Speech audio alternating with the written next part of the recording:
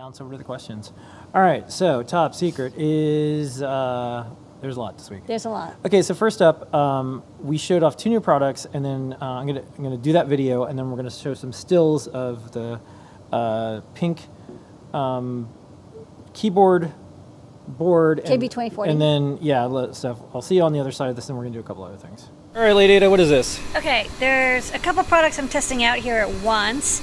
2 new fab new products this week. So I've got this really cute, about like 1 inch diagonal, 128 by 128 monochrome OLED. Yeah, it looks flickery, but of course in person it doesn't. Yep. And this is plugged into the new Feather ESP32S2 with PS RAM. And I'm just testing out the I2C connection. It's got a stomach QT that's vertical, popping right off the top here. Battery power with Wi-Fi and ESP32S2, so it's Arduino and CircuitPython. And this version also has a little sensor, the BME280, one of my favorite temperature, humidity, barometric pressure sensors on the board. This is going to be a variant of this Feather. Not all Feathers will come with it because it's a little more expensive that way. But you can see it's kind of nice. It's displaying temperature, pressure, humidity, and the battery voltage and percentage off this Feather. Nice demo. All right, Lady, what is this? Okay, this is a new design for a 4 LED arcade I2C breakout. So it's got plugs for connecting our quick connects to LED arcade buttons. These are buttons that are they're switches, but they also have an LED element in them. And it's over STEMMA QT, and there's a little boost converter, so you can use it with 5-volt. LED buttons, because some of them have the two LEDs in series, like 2 volts each, so it's you need a 5-volt power supply. And this is over STEMMA QT, so hopefully coming soon. I like to get more of those like user interface STEMMA QT boards out. Okay, and then part of our keyboards. Where's my pig? There's a pig. Project we're doing. So you assembled one. We did a time lapse with a little bit of music. I'm going to show that, and then we'll go to the board itself.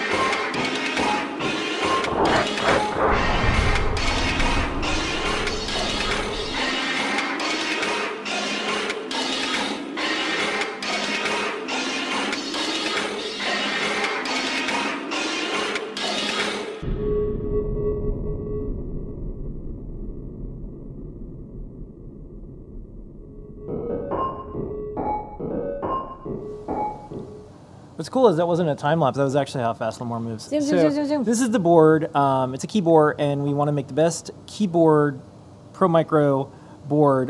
We have some pinout stuff that we have, and do you want to talk a little bit about what this board is? Yeah, so this is designed for, we did a lot of work with the MacroPad on getting really good HID keyboard matrix scanning and keyboard interrupt support into CircuitPython.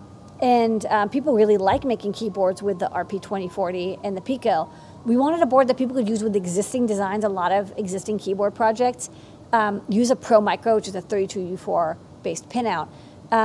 So we kind of looked at the 32U4, we looked at the Elite C, and the Pro Micro, we looked at SparkFun's RP2040 board, and we're like, what would be a really good CircuitPython development boards for people who want to do CircuitPython HID keyboards?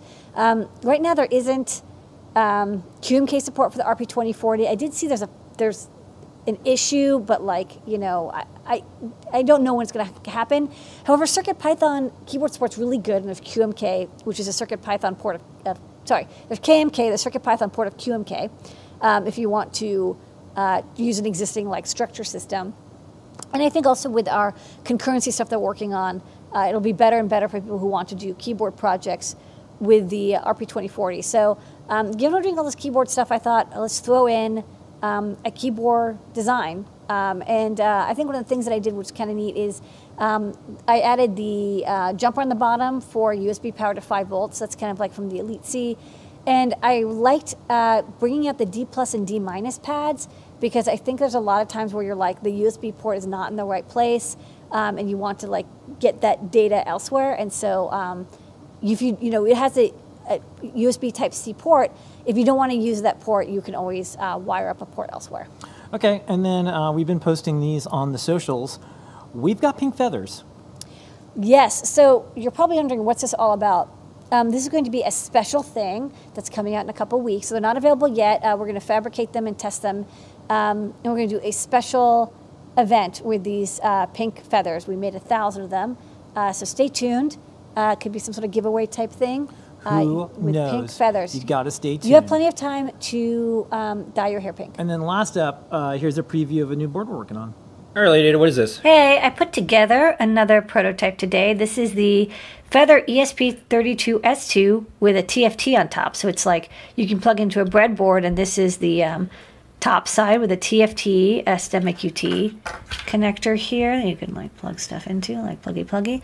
Battery, the boot and reset buttons, USB, NeoPixel, and LEDs. And on the bottom is where you see the ESP32S2 Mini NR4. Basically, it's got built-in 4 megabytes of flash, 2 megabytes of PS RAM, battery monitor. I installed a BME 280, got all the power stuff, and some nice labels. But basically, it's just kind of a feather shape and size, but it's got a 240 by 135 color TFT on the top.